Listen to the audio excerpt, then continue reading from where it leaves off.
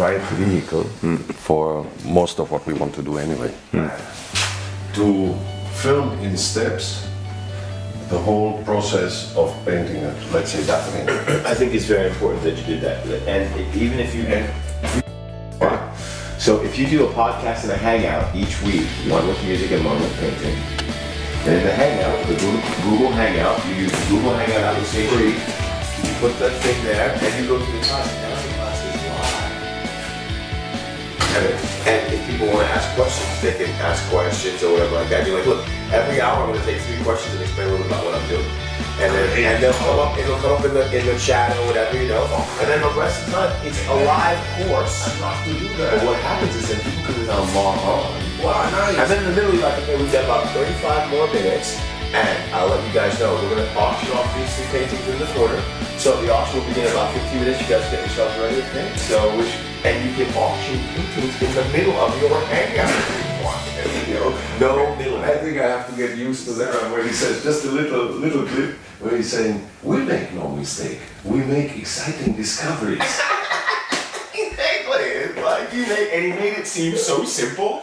You're like, he painted that whole thing in like 30 minutes, you know. And then but it's this whole thing where in the modern day, you don't have to be, because you never knew where Bob Ross really lived. Here, we can go into other things, and we can talk about things, and then you can go and teach them. It doesn't have to be very simple. Talk about it. It's content. That's what I'm saying. It's not bullshit. That light is a local light source on a black ground to our eyes. Our eyes perceive it that way.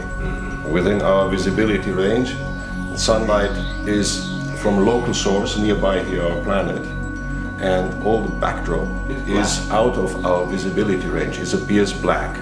It appears as if there would be nothing happening.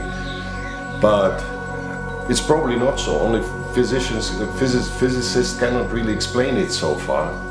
There's no real singular valid explanation for that. Nobody knows what is in the back, at the edge of the universe, right? What it all consists of. But we know that there is a lot of power happening. There's a lot of gamma rays and things where our extended antennas can actually detect.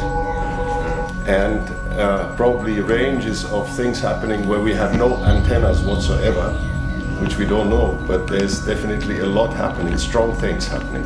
So when I want to prepare myself like this background to put the local sunlight on when I start to paint, I would want to know what is that black, right? Because it is something, it is real. I'm painting reality.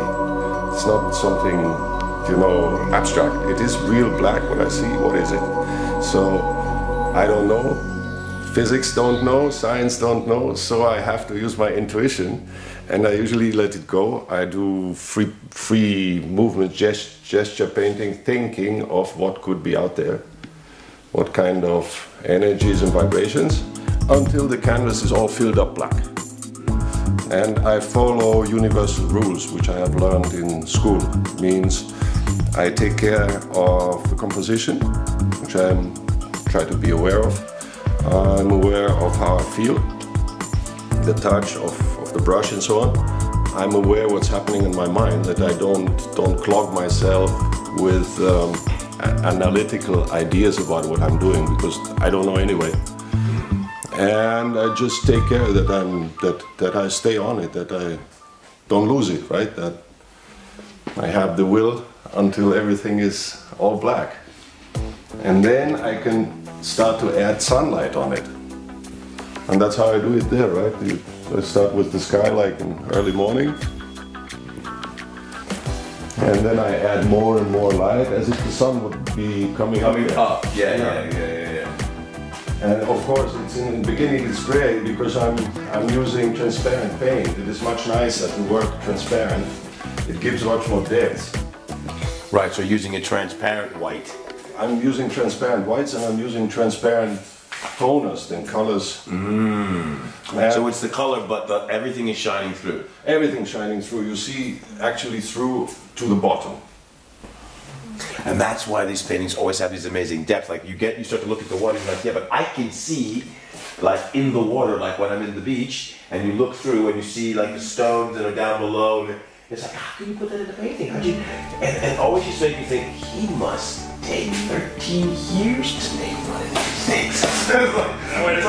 That's all I used to think. I was like, how does he have so much detail? It's like, I can see so many layers deep into this thing. It must have taken him his whole lifetime to make one. And when people ask, you know, how long do it take to make one of these? And I say 55 years. I know. Like, oh shit. It's like, yeah, but it's true. It's all added. Yeah, it's compounded knowledge. It's like it didn't happen in one day. Yeah, no.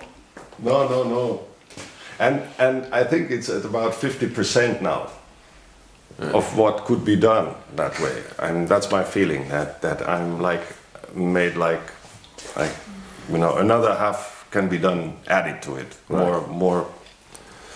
I would like to just throw them on, you know.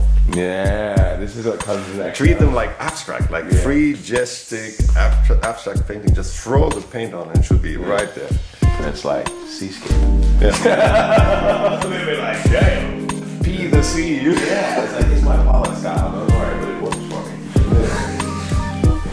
Alright, so we gotta rock and roll now, right? So that's I prepare white, and then we go ahead with the when we begin the process. chasing the background of the universe. Because the abstract that you get from this after it's white, I'm gonna love, because I love that big abstract that came before. Yeah. So this would be a very good place. Okay. All right, let's rock and roll. It's the end of our first section. Q Rhino coming to you live. Another Q True Ibiza Stories with our guest Robert Arato in the famous studio that used to be Painters, and which is now so much more. We'll be back at ya in a minute. Let's wild by music.